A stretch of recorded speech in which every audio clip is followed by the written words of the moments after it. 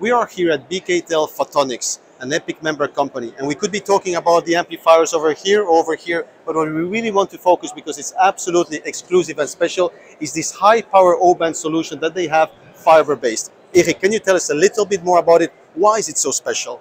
This is very special because it's the first time we have an amplifier based on silica fiber that is fitting with the telecom requirement. So the fact that it's fiber-based makes it easy for the telecom guys to adopt. Yeah, in fact, it's really fitting with exigencies in terms of mechanical robustness, in terms of power consumption.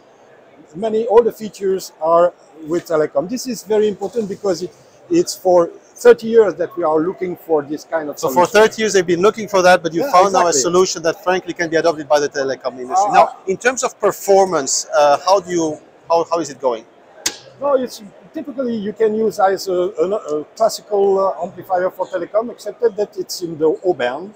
So you know the O-band is the original band, is the first optical band for telecom, and but we never found any amplifier solution for this band. And it's the first time that we have something that is working. What is it that allowed the breakthrough to finally get a solution? You've been working for this for a couple of years, but I will be very honest with you. It's thanks to our partner that is making the specific fiber.